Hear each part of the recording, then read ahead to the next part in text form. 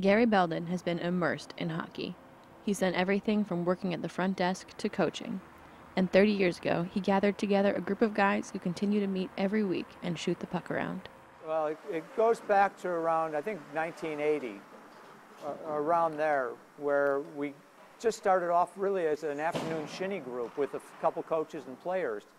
And we had so much fun with it that we went to the rink and, made a presentation. On Thursday nights, Gary and his friends meet on the ice to have a little fun. No refs and no clock. We keep it, we call it just open hockey.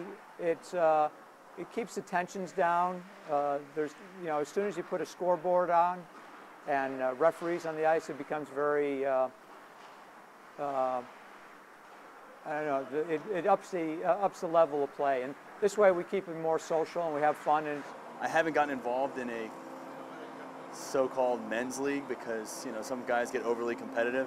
This is nice and fun. Nobody gets overreacts. There's no fights out here. Everyone's out here just to get a good little exercise, and we usually go to a local watering hole afterward, have some pizza and have a couple sodas, so it's a good time. Over the past 30 years, the group has evolved. Players have come and gone, friends have joined as well as friends of friends, but Belden says the group has remained steady at around 25 people each year. And recently, his son joined the ranks. I think personally, my son is skating with us now, and he just turned 22 in August. So he pretty much grew up with my hockey involvement. And at a very young age, he would be hanging out at the rink. He was our little team mascot. He would be, we called him the beer boy. He would hand out the beers after the game. And so it's really, I had never really thought about it as he grew up, but the last couple of years with him away from school, at school, I said it'd be nice to continue to play until he comes home and be able to play together. First time I ever skated here, all I wanted to do was go out for pizza. My dad told me in order to get there I had to come skate. So, I've been playing it for 7, 8 years now. And every time I come down here, it's something new, something fun, and hopefully I play better. But back in the old days, it was always a challenge trying to score on him, but eventually I started getting the better of him. Playing alongside Tim is Chappie LeBlond. He joined the team a month ago and is the nephew of one of the founding members.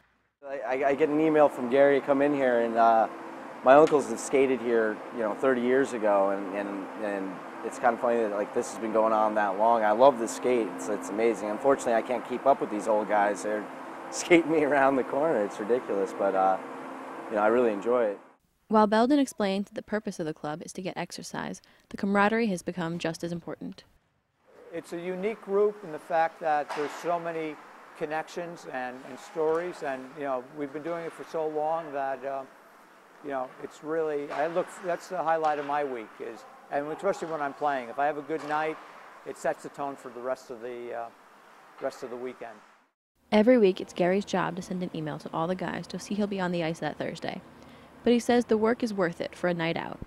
As the goalie, and this is my my night out, so to speak, and if I didn't do it, it wouldn't get done, and there wouldn't be a group. So I still enjoy playing, and it's worth the effort. The minimal effort it takes for me to just organize it each year. And in fact, I would say most guys they have jobs. We have a couple teachers that are also coaches, but for the most part, it's just regular guys that work during the day. Most of them have families, have commitments. They have kids that are playing hockey now, and so it's it's a night out to hang out with the boys. Currently, the group includes players from all skill levels, and they occasionally invite walk-on players to fill out their lines. They have the best group down here, the best skate down here. A lot of high-quality players. John Corcoran, guys who played on and won the 35-over national tournament quite a few years. So they have some accomplished players out there. Played in AHL and high-level college. So it's a great skate. If you'd like to check out their game, Gary and the guys play at Terry Connor's skating rink in Cove Island Park every Thursday night from 9:30 to 10:40. And it wouldn't hurt to brush up on some Midwest hockey teams beforehand. I was always a Blackhawk fan.